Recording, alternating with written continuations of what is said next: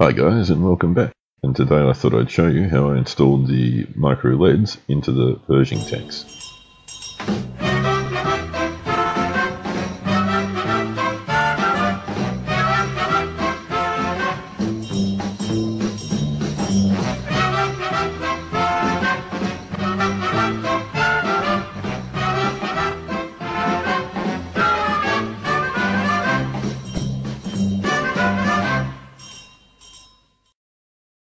Previously on Helidonia, and I can't stress strongly enough, this is not a tutorial. This is just me showing you how I blundered my way through to get some lights working.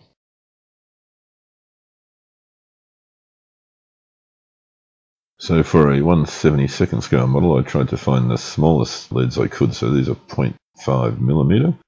I got them from China. They took about 4 weeks to get here, and there were 20 in the pack for very cheap, about $12 Australian, so that's not even real money anywhere else in the world. And of the 20 that were in the pack, 17 worked. So I'm not sure if that's a good ratio or not, but that's what happened. As you can see, they come in a range of sizes, so I had the smallest ones, the 0402s. I think the next size up might be more suitable for 1/35th scale, which is what I want to try further down the track. So that's an actual picture I took with them in relation to the end of a toothpick, so they are really, really small. So I wanted everything self-contained within the vehicle. I didn't want leads coming up through the diobase because I wanted to be able to move the vehicles around, as you will have seen from the final reveal movie. So this was the first case I tried, which didn't quite fit in the hull of the tank, and I was still sort of experimenting and managed to butcher the couple that I had, which made me need to order some different ones. So then I found these round, smaller ones, which I thought would fit in better, but whilst they sort of fitted in, not perfect, and I couldn't get the on-off switch position where I needed it to be. And these are the round batteries that I was using, the CR2016s. You can get smaller, and that might be interesting for some thoughts I've got with Haledonian aircraft a little bit further down the track. I did have an old soldering iron, which I attempted to use the first few times, but it was really primitive and you couldn't vary the temperature, and I found I was just burning everything, including myself. So I went out and bought this, which is just a cheapie. It's probably only about 40 bucks Aussie, but at least you can vary the temperature, and it's got the stand and the sponge and everything. So for me, at my level of experience, it's fine.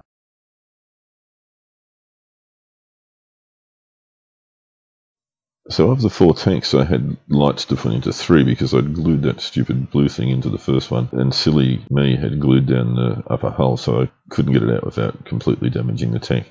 So I've got 3 to play with. It was an evolving style as we went along, so I'll just let you watch it because the first one has got a bit of video, the second one's mainly just stills, and the third was my best effort of saying, well, I think this is as good as it's going to get. You'll note horrendous soldering skills throughout the whole thing, so I've got a long way to go there, but we get there in the finish. The plan for the first one was just to make a case and have it sit in the lower hull, which you can see evolves over the next little while.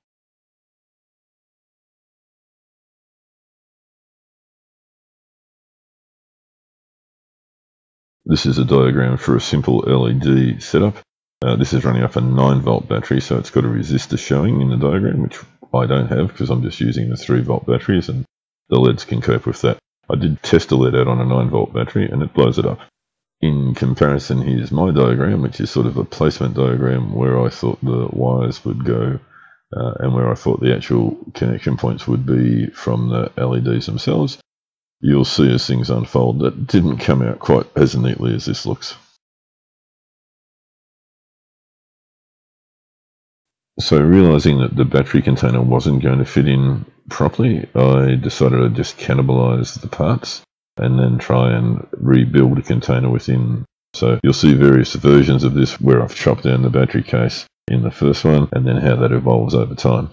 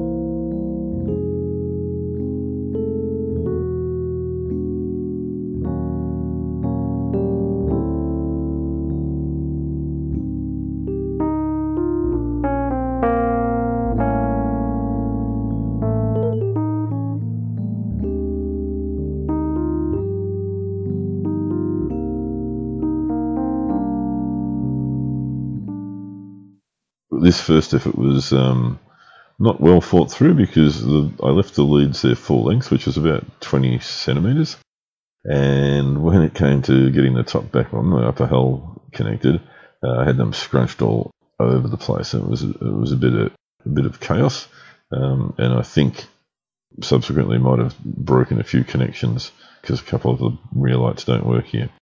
And one of the annoying things that happened was, and I never thought to do it, was at one stage when I had all 3 tanks wired and all lights working, I never actually took any footage of that. And this, in the construction phase, may be the only evidence that they ever actually were working before I got to the final reveal.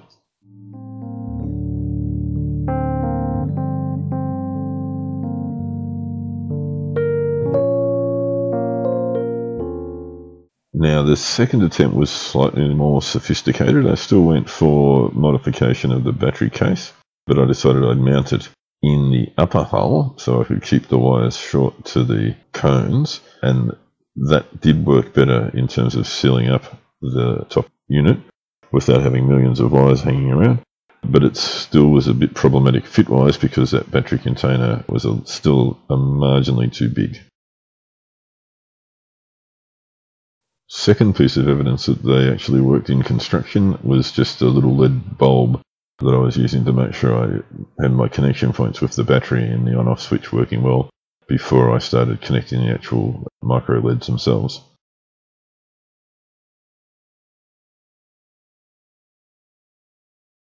And here you can see just part of the issue of modifying the battery container. Despite my best efforts, it was actually a little bit too deep, and couldn't quite close the upper hull with the bottom hull, and that caused a few issues.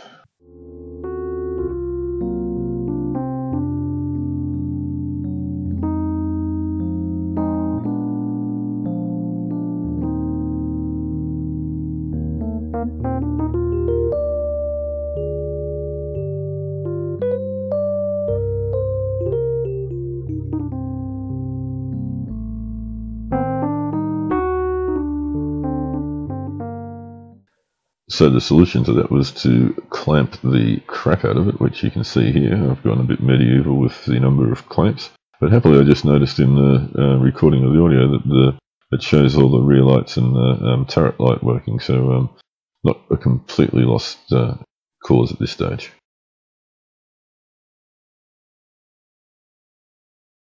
So the third attempt is a little bit more sophisticated. You can see it's all basically the same design idea, but just became a little bit more self-contained and didn't try to reuse any of the actual battery container parts themselves, and build it all up as we went along. So you can see what's going on. I'll leave you in peace.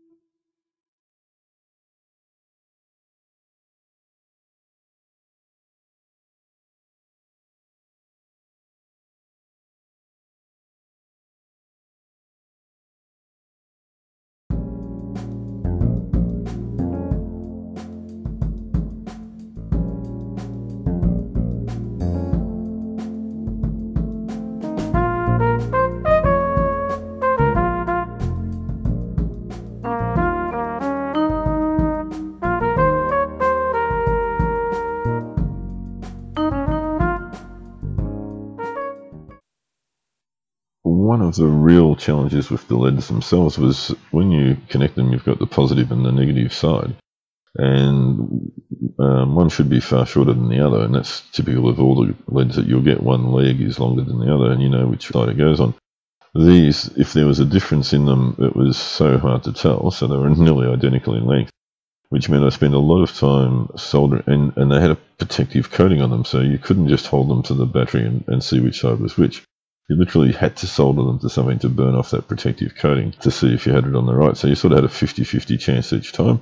And I reckon my luck ran against the odds, and if I got it right 30% of the time first up, that would have been maximum. So there was a lot of mucking around getting them on and then finding they didn't work and having to take them off and swap them around.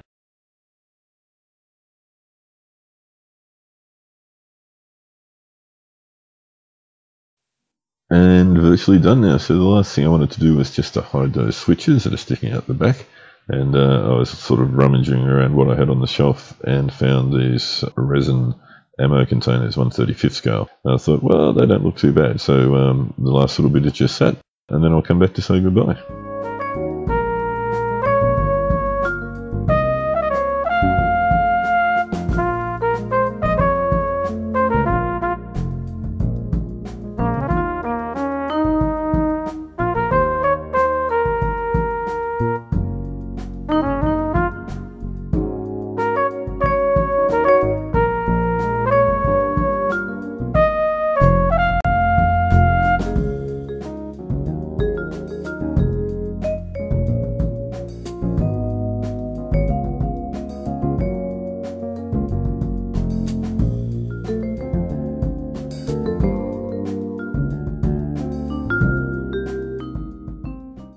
And that's pretty much it. So I just wish I'd filmed a little bit more once they were all wired up before they got painted, showing the lights coming on and off.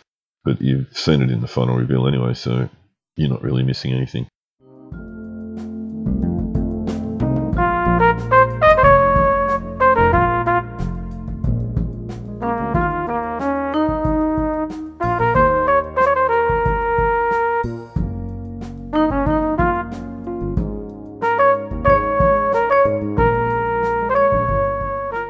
And that is actually it. So, as always, guys, girls, thanks for watching. Like if you liked, subscribe if you want to keep current with all the new releases. It's been a fun little series, the Haladonian armour, and that's it from start to finish for the 4 Pershings. A couple of other things to come off the conveyor belt in the not too distant future, and then we might have a look at some Haladonian Air Force activity.